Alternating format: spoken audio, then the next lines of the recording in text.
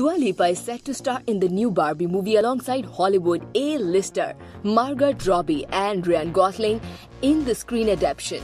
The 26-year-old is set to appear on the silver screen when the film is released in July 2023, but promotional material has already been made public.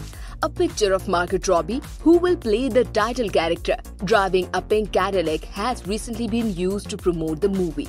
In the picture, she can be seen wearing a striped blue dress, matching headband, and a blue bracelet as she beams from silver seat. Production is planned to begin in UK this year, and Albanian-born Dua will reportedly be joining the fun.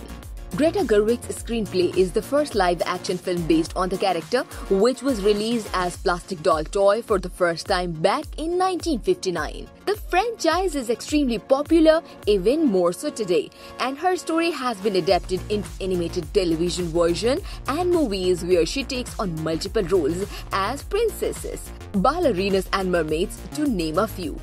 Dua made her acting debut in 2021 when she took part in spy thriller Argylle due to hit cinema this year. An inside source spoke to one of the magazines about her exciting new venture. Dua is making waves in both music and movies. She really impressed in Argylle, and word spread around Hollywood about how good she was. Now she has joined the cast of Barbie alongside big names including Margot Robbie, Ryan Gosling, Will Ferrell and Ronan. Although Argylle is a big film in its own right, Barbie will be breakthrough part for Dua because there is so much hype around it.